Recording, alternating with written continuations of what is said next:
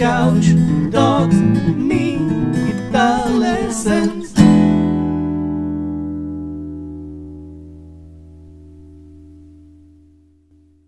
Hey there, LickNRiffers, how are you doing? Welcome to another awesome fingerstyle lesson right here on LickNRiff, in which I'll show you how you can improvise a solo with a moving bass note.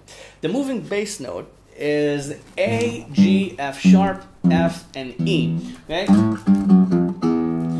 And you're gonna want to explore the chord option first and then move into a single note solo. So let's explore our options. We have A, okay, in any rhythm we like, and preferably it should be a slow rhythm because you want to change bass notes as you go along. So, and then you can add G to the bass or play G if you like. I prefer A minor over G.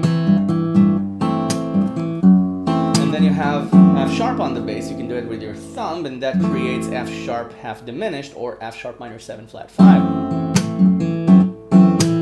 And then you have F or F7 and then E or E7.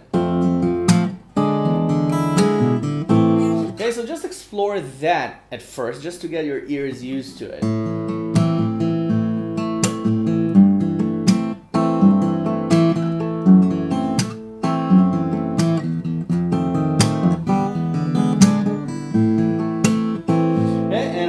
Added a little bit of a lick there at the end. I did F7 to E7, and then I did 0, 3, 3 on the second string, and then the open E string leading me back to A minor.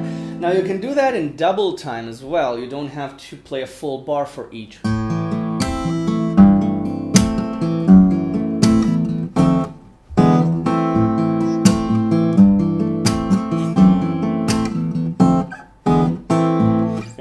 So that's the chord progression, that's the sound you're looking for.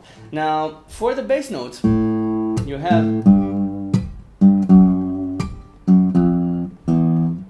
A. You can do A, G, G, F sharp, F, E. Okay, now this might be a little too fast for first experimentations, so just do a full bar for each.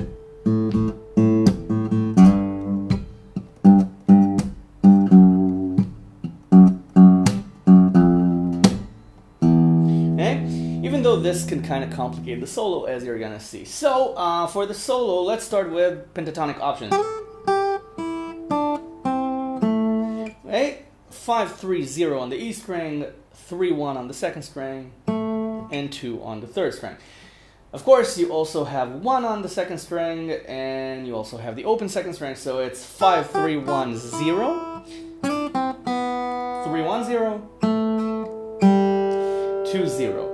Or if you're playing E, then you have 1 on the third string. Just remember that. If you're playing all the rest of the bass notes, you have the open third string at your disposal. If you have E, you can play 1, okay, to emphasize the E major sound. So you can do the open third string, sorry, but that would create an E minor sound, and we're looking for an E major sound.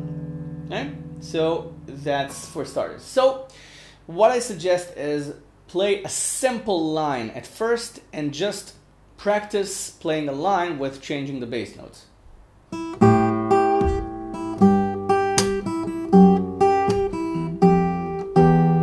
Okay, just 0 and 3 on the E string while changing the bass notes.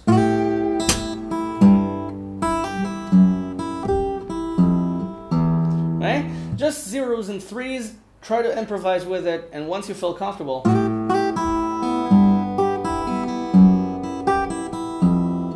okay? Once you feel comfortable with soloing and changing the bass notes, try to incorporate the second string as well.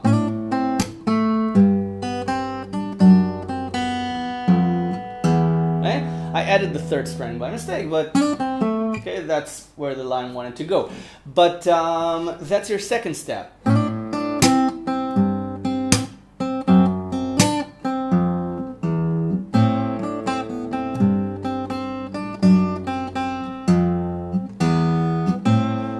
can do the solo along with the bass notes. Now, when you want to go to the next step, try to add the 5. Okay, and then you have the thumb at your disposal, or this finger. Okay, now practice the stretches.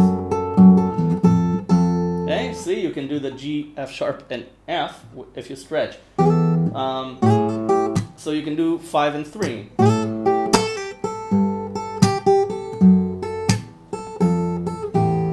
Okay, and then if you like, you can do 5-3 for E. Okay, and then you have the open E string for the A again, and then you create a kind of a counterpoint line.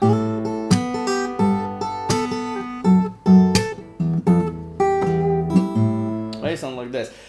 Now there's a cheat here that you can do. It's not a real cheat, but it's not a low bass note. It's a high bass note. If you want the high notes, right? 8, 7, and 5, right? Or even 10 and 12, then you can use the high F note on 8 on 5. Okay, this is also F, so, and then you can just do the open E. Of course, the farther you can stretch, the better.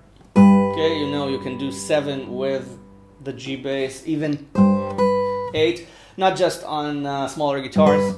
Okay, you can do it for a moment. You can do, okay, you can do 7, 8, 7, slide, and then play the bass. I'll try to show you some options. Just keep in mind that, you know, you don't want to overcomplicate it. It should be a slow solo. Just as long as you keep the bass notes moving, everything should work out fine. You just need to get your head into it. G.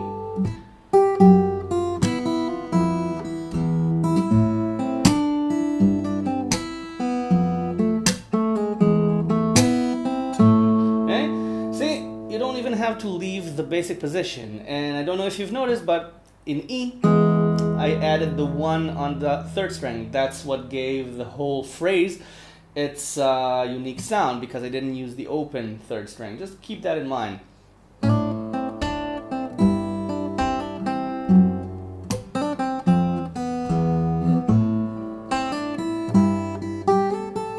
Okay, wrong finger. Okay, if you want to slide to the high 5th fret, just make sure you're using your pinky. Okay, I'm just thinking of options to give you more examples. Okay, you can do 8 with A. Just make sure you end on your pinky again. Okay, you can do the F sharp here, although it's not a bass note. Okay, you can do the lines and then the bass notes. You can kind of create a syncopation there.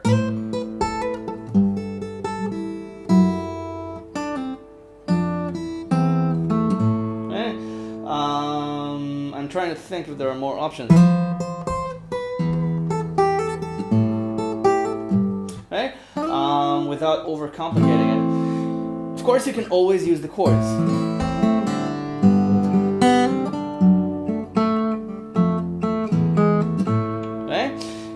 For F sharp, by the way, you don't have to do the A minor over F sharp. You can do D over F sharp.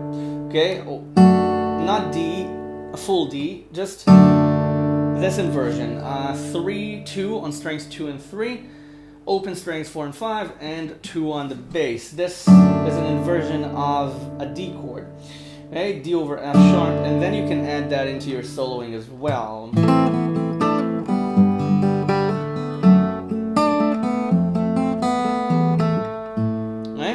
See? And it doesn't really matter whether the bass notes are late. It's your improvisation, it's your composition. So just let it flow, and you know, you can do the high A minor with 5, 5, 5 on strings 1, 2, and 3, and then just add the bass notes if you can.